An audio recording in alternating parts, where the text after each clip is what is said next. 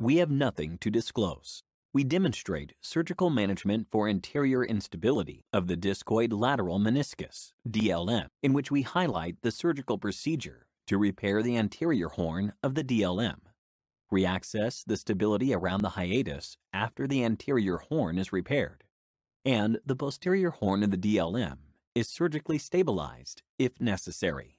This case involved the left knee of a 16-year-old boy. The DLM was confirmed by arthroscopic inspection from the anterolateral portal. No widening of the hiatus was observed. An abnormal movement of the DLM from the flexion to extension position of the knee was confirmed from the lateral gutter view through the anterolateral portal. From the anteromedial portal view with the knee in extension, the DLM is shifted posteriorly, and connective tissue is observed between the meniscus and the capsule-like ramp lesion. The DLM is reduced to the anterior position, and redundant connective tissue is observed as the knee is ranged from extension to flexion. The connective tissue is easily removed with an arthroscopic shaver, and the tear becomes more apparent. Saucerization technique starts from the border between the anterior horn and central area of the DLM, with a 45-degree punch introduced from the anteromedial portal parallel to the circumferential fibers of the anterior horn of the DLM.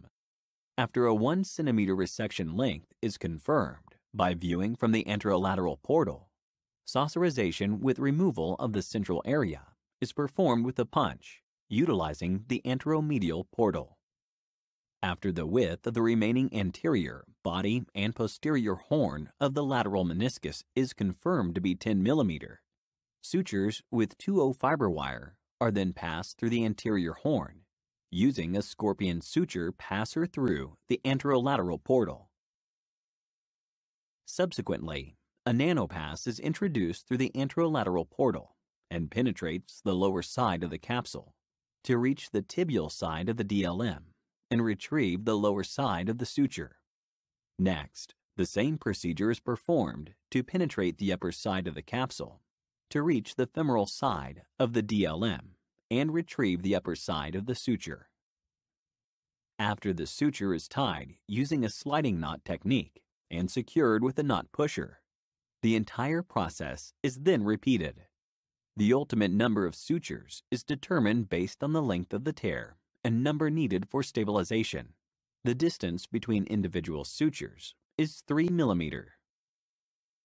After stabilization of the anterior meniscus, the posterior meniscus is often pulled anteriorly. After resection, the length is remeasured and the posterior portion is resected until reaching a point 10 mm from the hiatus.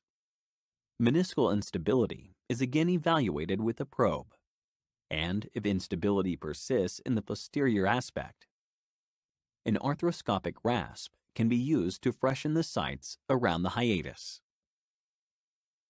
The dual meniscal repair needles loaded with 2O braided polyester sutures are inserted into the unstable portion of the meniscus, including the horizontal tear through the cannula positioned in the anteromedial portal.